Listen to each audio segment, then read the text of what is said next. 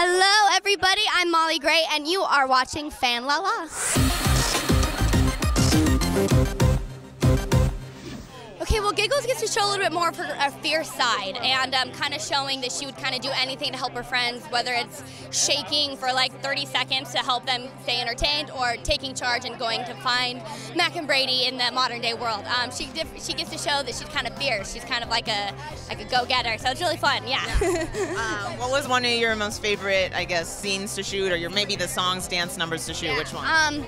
My favorite number to shoot was "That's How We Do." It's one of the dance numbers, and it's because I feel like if Giggles had a dance number, that's what it would be, because there's just a bunch of shaking. So I was like, oh, come on, Moll, this is your moment. Yeah, so I love that one. But also, like, after seeing it, my favorite number is Ross's single "On My Own." He wrote it especially for Teen Beach 2, and it's beautiful. Like, we were all watching it, and I was in tears. I'm such a crybaby, but I was in tears. Like, wow, like, it's just like a proud big sister moment. So it was awesome. Yeah.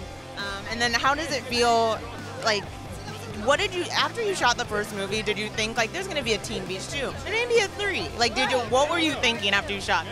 Well, actually, none of us really knew. None of us even knew this sequel was happening until like a week, and they called us. They're like, you start rehearsals. We're like, 4. They're like, Teen Beach 2. We're like, oh, great. So I think, like, we're all hoping for a third one, but we don't really know. We were all hoping for a second one, but we don't really know.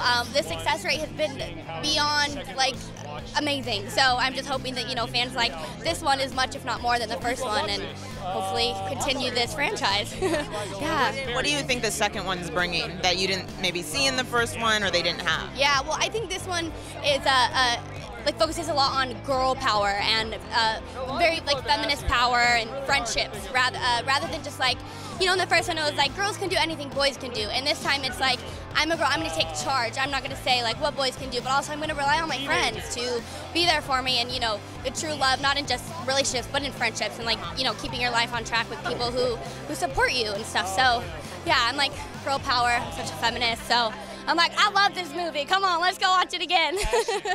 How excited you are to be back, to be promoting Teen Beach 2 and all the excitement. It's great. I mean, it's sort of freaky that other people are gonna see it now. It always feels like something that's private, that like no one's gonna see. And then I realized, like, people are gonna watch it, and I dance in it. And